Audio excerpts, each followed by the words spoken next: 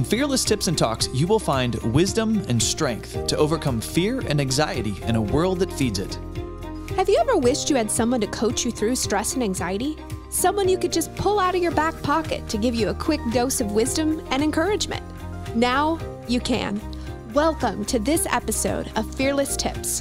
I'm your host, Christy. I'm about to share one of my most favorite quotes of all time. So lean in and get ready to process this power bomb. In his book, The Anxiety Cure, which is also one of my most favorite books, Archibald Hartzell says, "We were designed for camel travel, not supersonic jet behavior." So here's the thing, the world's view of success constantly pushes us to run at supersonic jet speed. And we've got memes just like blasting around us that is just blowing up in our face, talking about hustle harder and never stop running. I mean, it's no wonder why we're trying to win the award of worldly success, because there's no other way to do it except run faster, more furious, harder, just to go at supersonic jet speeds. And God's way to success requires the speed of a camel, slowing down and listening to and obeying his voice. And we simply cannot do that when we're running so fast and so furious. It is painfully clear that we are in a battle of opposing viewpoints. And this just the stats of anxiety disorder, I mean, they are going up and up and up. It's alarming to know that 46% of Americans will meet the criteria for a diagnosable mental health condition at some point in their life. And half of those people are going to develop the condition by the age of 14. We have to pause. We've got to pause right there for just a hot second, because what this means is our children may develop a diagnosable mental health illness by the age of 14. This is alarming. It should stop you. It should make you go, what should we do about this? It is projected that 42.5 million Americans will be diagnosed with anxiety disorders. Man, they are changing and anxiety levels are soaring.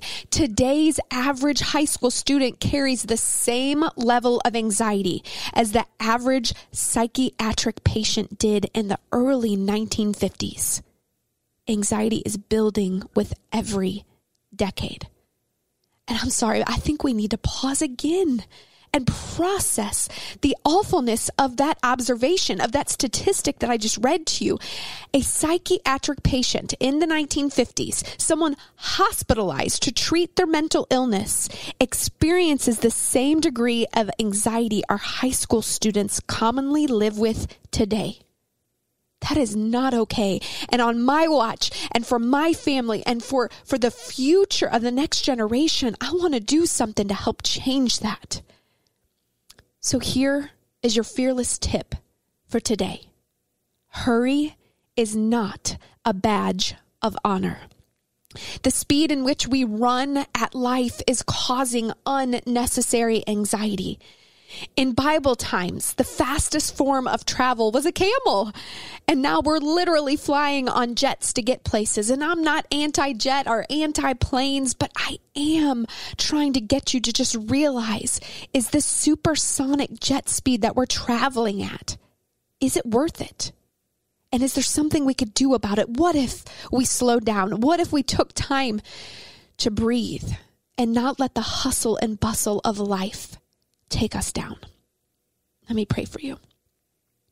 Father, whoever might be listening right now that might feel that sweet conviction of maybe God trying to say, slow down, sister, slow down, brother. You need to breathe. You need to take time to care for yourself. Father, I pray that they would take that prompting seriously and they would do something about it, Father, that they would try to rework their schedule, redefine their level of success, realize that hurry is not a badge of honor. And Father, help us slow down. Help us to hear your voice. Help us to prioritize prioritize time with you and breathing in silence and solitude, God. Help us to know that when we unplug, we can plug into you, Father, and we need to hear your voice more than ever. Help us to process the terrible statistics of anxiety that are happening in our world right now, and help us to do something. Help us to be the change. Help us to make a lasting impact, Father, and help us to be still and know that you are God. In Jesus' mighty name I pray. Amen.